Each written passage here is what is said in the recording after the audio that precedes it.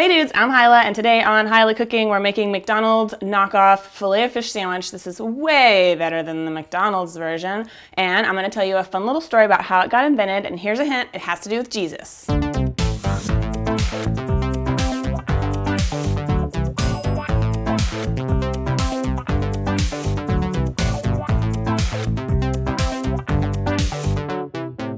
Okay, to start out, we're gonna use some fish. I'm using tilapia. Try to get like as big of a fillet as you can. Anything that's sort of firm will do well, like halibut or cod. And we're just gonna try to cut it into square-ish shapes so that it looks a little bit like McDonald's, even though it's gonna taste way better. So for this little interesting shaped thing here, it's already kind of starting to split there. So I'm just gonna go ahead and cut it down the middle. And then trim off like the little pointy end bits. Just to kind of try to square it off a little bit. And we can still like, you know, cook these and eat them, a little like fish nibbles or something, but they won't go on our sandwich because they're not perfect. So then these ones I'll cut in half. These ones, oh my God, my mom would be so ashamed of my language. Sorry, Mom, bad grammar. So they're not exactly square, but they're rectangular, and that's a type of square, guys. So and then I'm gonna just put them in a little bowl here. All the little pieces. Some of them are maybe too tiny. And then squeeze some lemon juice over. Awesome. So that's just gonna like brighten up the flavor a little bit. We're just gonna let this marinate in the lemon juice for about 10 minutes. In that time, we can make our McDonald's rip-off tartar sauce. Just wanna make sure all the little fishies get covered. If you don't have lemon, you could use a little bit of like white wine vinegar or something, or some tarragon vinegar. Would make it a fancy French filet of fish, filet of French. That would be something else entirely. Okay, I'm gonna get set up and we'll make our tartar sauce while we wait on this marinade. Obviously, tartar sauce starts with a mayonnaise base. Now, if you would like a more fancy type of tartar sauce, I have a recipe for one with parsley and capers and garlic and all this other shit on my website if you want to do that. But this is what I think is closest to the McDonald's tartar sauce, which really just kind of tastes like pickles. So I just add a little pinch of salt. I'm gonna add a little bit of white pepper. This is my own fancy touch. I'm sure it's not in the real thing, but it tastes really good. And then to make it McDonald's-y, this is just some diced up like hamburger dill slices. Just mince them up really tiny, and I added a little bit of that pickle juice in there too. So dump that in. Just dump it on in there. And then some super minced up white onion as well. And just like the tinier you can chop it, the better. I'm a magician with a knife. You could use a food processor if you have bad skills. And we just mix it up. Salt on my finger. Better give it to the devil. Oh, that reminds me. So the story of the Filet-O-Fish, it was this guy in Ohio that had a franchise when McDonald's first started franchising, and he wasn't making any money during Lent because his area was like 89% Catholic or something. So he like called up Ronald McDonald himself, and he was like, "Look, Don, sorry, I mean Ron, I'm not making any money over here in Ohio. I need to make a fish sandwich stat before I go broke." And Ronald McDonald was like, "I don't think so, buddy." Then he tasted it and he was like, "Wow, this is the best sandwich ever. Not better than my hamburgers, but you have my permission to put it on your menu." And that saved his restaurant, and then it went nationwide like the next year. So there you go. It's time to bread the donuts. I mean the fish, I mean the donuts. Okay, so I drained the lemon juice off of the fish fillets, and now I'm gonna add some milk, because milk is a wholesome thing and it does your body good. Just enough to cover. Don't need to waste it.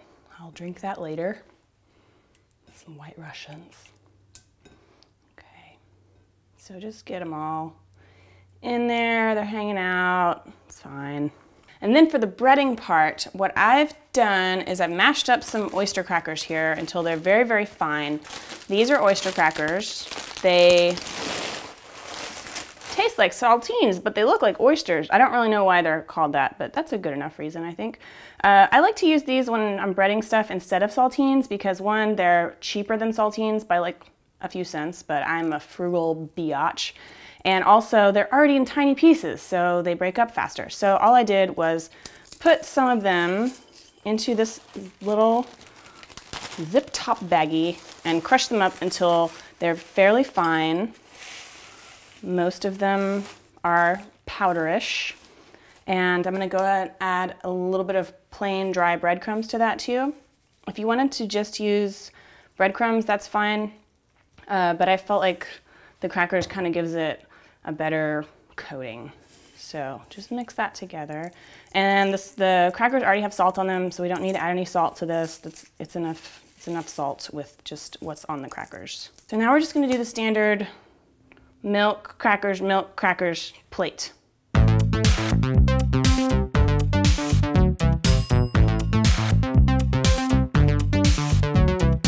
Okay, all right. Fish fingers. Okay, once they're coated, you want to put them in the fridge for at least 10 minutes, up to 2 or 3 hours. You can make these ahead of time a little bit. That's going to help that coating adhere so that when we fry it, it doesn't just like fall off into the frying oil ether. So I'll see you back in 10 minutes. To fry the fish, I've got just under about a ½ inch of peanut oil here. You can use canola oil, vegetable oil, whatever, you know, stuff like that. And I've got it heated up to about 350. If you don't have a thermometer, you can just throw in a little breadcrumb like this, just a crumb. And it's all like, psh. No, that's not peeing, that's sizzling sound. And we'll put our fillets in. And you remember when I cut them up, I ended up with 2 that were a little bit thicker and 2 that were a little bit thinner. So the thicker ones obviously are going to take a little bit longer to cook. So, I don't know, it's kind of easier sometimes just to do them together, do the thicker ones together and then the thinner ones. But basically we're just going to cook these for about a minute on the first side. They'll be nice and golden brown. Flip them over, do another 2 minutes or so on the second side until that's golden brown, and by then the inside should be perfectly cooked and beautiful and flaky and moist, like a fish sandwich. There we go.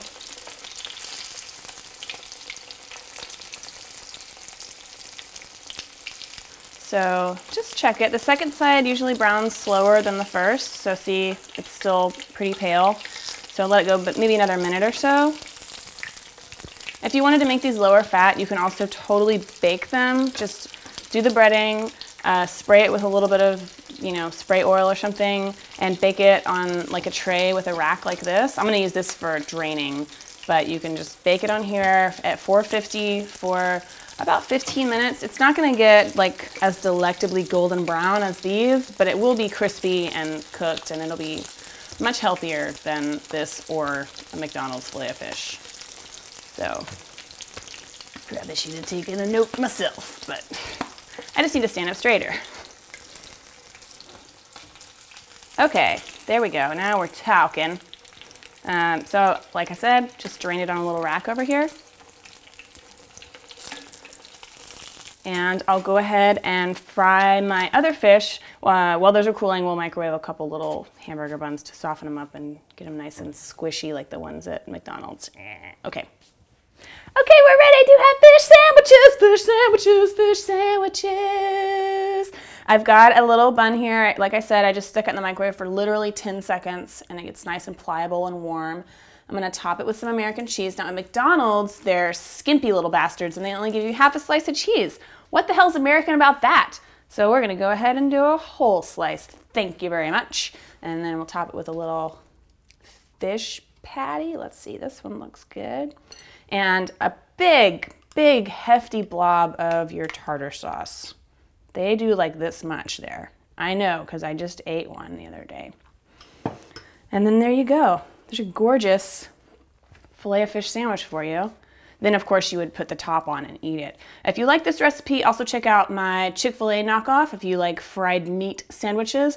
And if you don't want to watch that one, then you can watch my chicken fried steak video because I do the same, a very similar cracker crust, and you can just see how gorgeous it is. Delicious. Fried meats for the win, right people? Okay, give it a taste. Oh my God, I'm stoked. That's what's supposed to happen, that little ploop. Shit, that is good. Do I have something on my face? I do. It's not confused. Okay. All right. There you go. Homemade Filet-O-Fish. Way better than McDonald's. I hope you try this. I hope you love it. Please leave a comment below and visit me at HilahCooking.com for printable recipes. See you guys later. Thanks for watching. Bye-bye. I'm gonna try to fit this whole thing in my mouth. That's not gonna happen. Sorry.